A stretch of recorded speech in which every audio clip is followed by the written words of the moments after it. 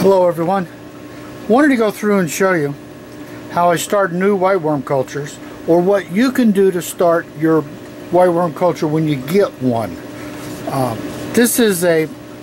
find these at Target occasionally, but any kind of a decent size plastic container, it fits in my wine cooler.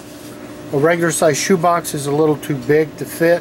So, and you could do a variety of things: cut holes in the top, drill holes in the sides. In this particular case, I have all the different choices. I've put cut a little hole out, and then I use some foam stuff that actually used to belong to a filter. Anything to let the air flow, the pressure off, and keep the worms inside. So there's the container. You can use peat moss, you can use potting soil, you can use seed starter. I truly do not recommend you use outdoor dirt unless you have a way to really cook it and sterilize it, or you're just going to bring in a lot of problems. I got a bunch of Miracle-Gro Sphagnum peat moss. I buy it when I can find it. I use it for the killifish that are peat spawners. I'm going to pour a bunch of this in here. Try not to make a mess.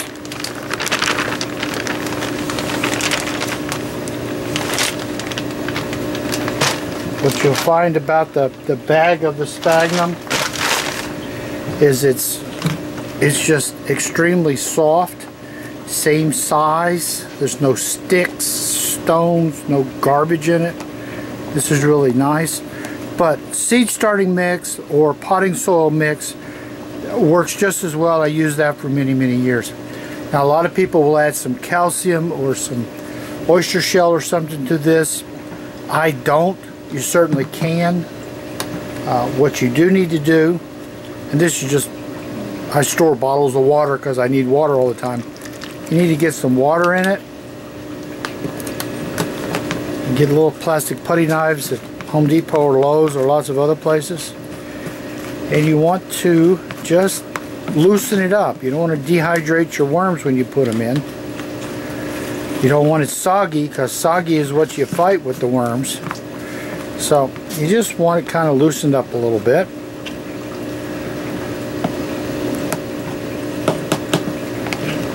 About an inch and a half is how much I put in.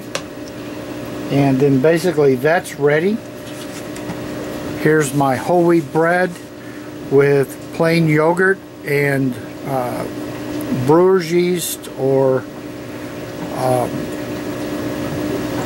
the other name goes out the window, but it's not the stuff that rises bread. It's the nutritional yeast. That's the other name for it. You can buy it in the grocery store. It comes in a little can. So now we've got a new starter here ready to go. Reach over here in the wine cooler and pull out one of our cultures. I've been at the Raleigh workshop for the last 4 days, so these guys haven't been fed in a while, and you can tell they pretty much ate everything down to the bone. Now, Charlie Grimes and I got in a discussion in Raleigh about, are these worms actually eating this bread? Charlie says they eat the bread, and I say, despite what you're looking at, I don't think they eat the bread. I think they eat the organisms that eat the bread. Because when you first start a culture, if you just got worms, you didn't get any dirt, you'll find that they eat the yogurt and the brewer's yeast, but they don't eat the bread. You look in and it's perfectly good slices of bread, you turn it over, and the brewer's yeast and the yogurt is gone. That's because that's the only part that has any culture in it. Until you build up some microorganisms in your soil, you don't really get them eating the bread. So once the microorganisms get going really strong, then they'll eat the bread. So it's very important, if you got a culture that's just worms, or you look and you pick it up and it's just the liquid part of here, the yogurt and the brewer's yeast is gone, but the bread is intact, put in new food anyway. They're not eating the bread, they're eating the yogurt and the brewer's yeast. So having the nice good looking bread in there is worthless.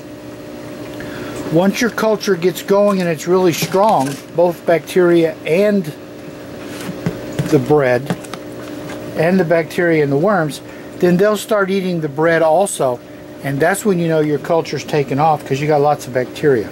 Now, how do you do a new culture that'll take off really quick? Well, the way to do it is, since you know they need bacteria out of the soil, give them a big old scoop of this stuff. Watch me spill it all over the floor. But as you can tell, there's plenty of bacteria in there. There's also a bazillion worms. So I'm going to tuck these up a little bit.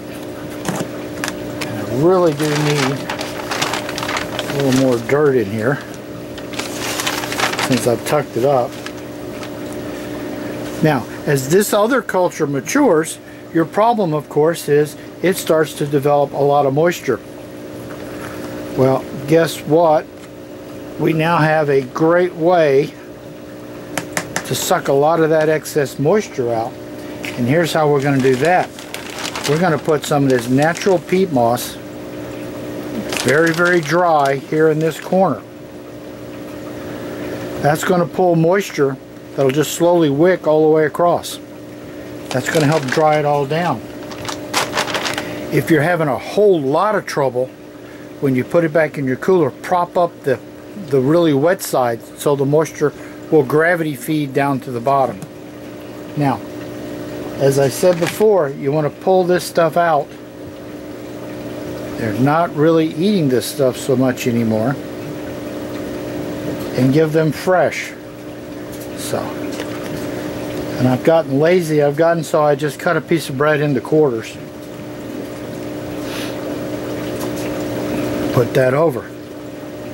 So, that's pretty much done. Need to add a little more water to that stuff that I just added. So now we've got lots of worms. Now you want to give them their initial feedings, kind of touch where the worms are and touch where the media is, because you want them to spread out all over the place. So, here's a close top, which we'll go over that one. I think it will. There's a couple sizes of these silly things. I guess it won't. I keep this on here because as you get lots and lots of worms, they'll come up on top here and you can scrape them off. They come out pretty clean right off the bat. There, that fits. And that fits. I didn't know those tops didn't each fit each other. So, that's how to start a new one. Put it in the wine cooler. Here's a little bit smaller container. And as you can see, it's going crazy also. See, I got lots of bread. And there's plenty of worms in there, boy. You could start a new culture with that. But I need to get these guys eating real food. So I'm going to peel some out. There's no shortage of worms, so I'm not worried about running out of worms in here. So I'm going to get these guys. This means tomorrow this thing will just be overflowing with worms because they'll all come up to eat. They've been kind of starving since Thursday and it's Monday.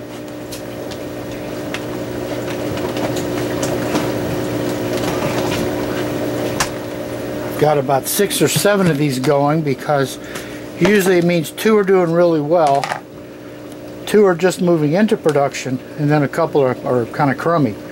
And see, this is getting a little bit of mold started, but there again, it's been sitting there for a few days. So I'm going to peel all this stuff out. And if you think this one's not doing real well, let me give you a little dig. See, there's no, oh, yeah, there's no shortage of worms. They're just burrowed down because there's no food for them to eat. Good thing I got a couple. I got another tray over here.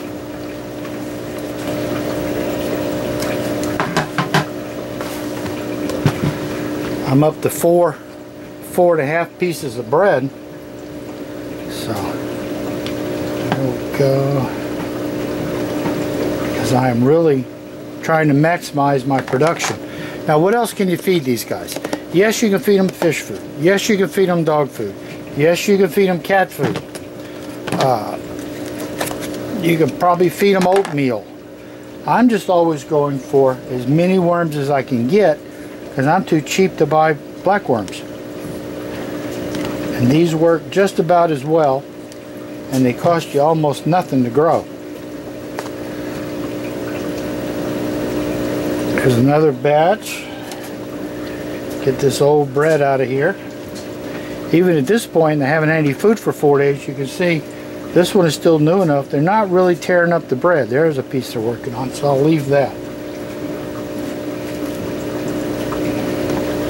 Now, if you want them to run up the sides so they're easy to collect, put the food on the sides.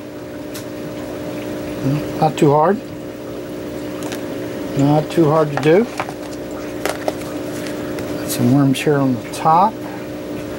This is not going to be a great harvest of worms because, as I said, they haven't been fed in 4 days. And the couple of cultures that were doing really, really well, that were just like monster supply, I washed those out to bleach them because I didn't want to leave them in the house for 4 days. I was way too afraid they'd crash.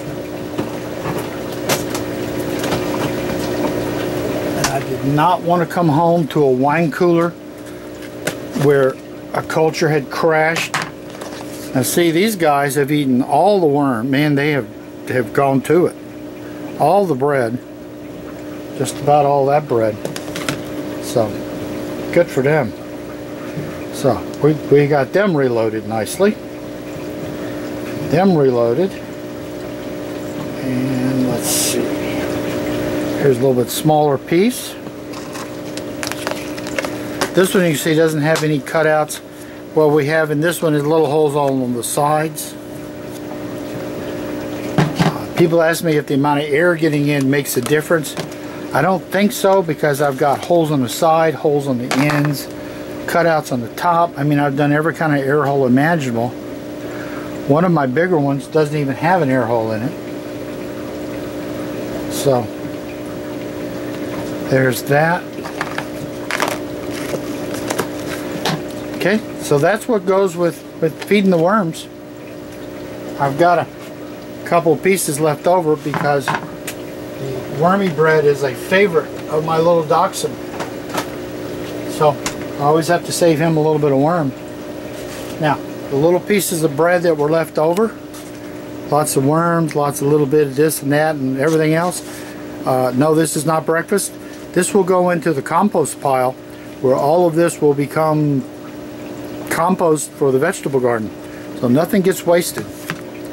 So that's how we get them restarted. There's a quick on feeding. If I get a chance in the morning, I'll do another video and show you what 1 day of lots of food does to the culture. So this is David working out in the fish room. Thank you for watching.